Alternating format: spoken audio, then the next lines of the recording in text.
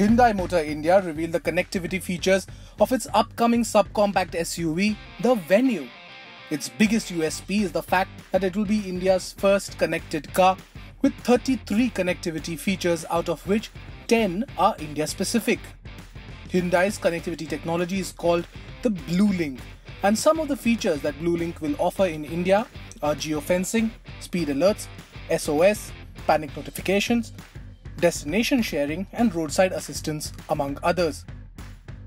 Hyundai said that it has tested its Blue Link technology rigorously in India, keeping Indian conditions in mind. So with the Blue Link, we are going to unleash a new paradigm shift as far as the consumer mindset of buying the products is concerned.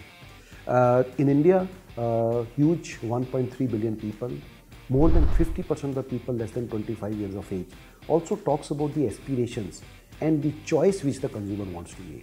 So as a young audience, today they want power in their mobile phone. They want power in their hand. And that's what Blue Link will give them.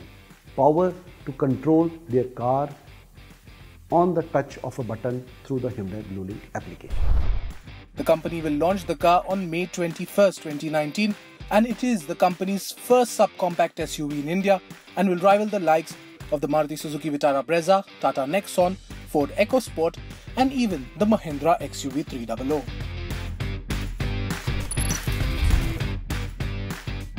Two-wheeler sales in the domestic market hit a roadblock in the financial year 2019 as sales saw a 17.31% decline in volumes.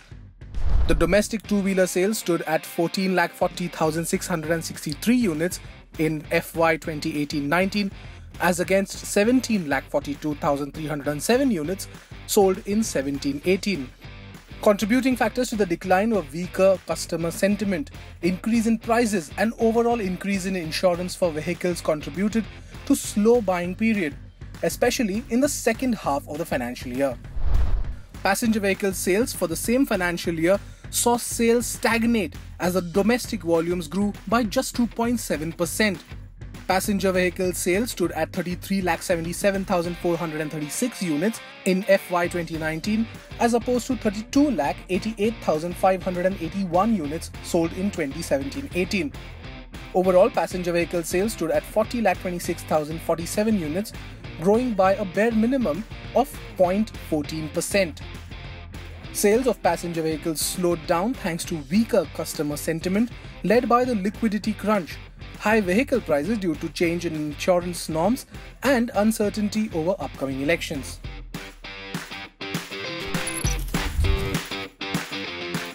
Deliveries for the new Honda CB300R have begun in India.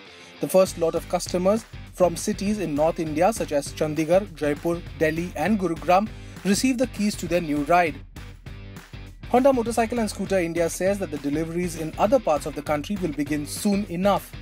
Along with the commencement of deliveries, HMSI also announced the introduction of 16 standalone accessories for the CB300R, along with 4 custom kits which are premium, protection, standard and sports.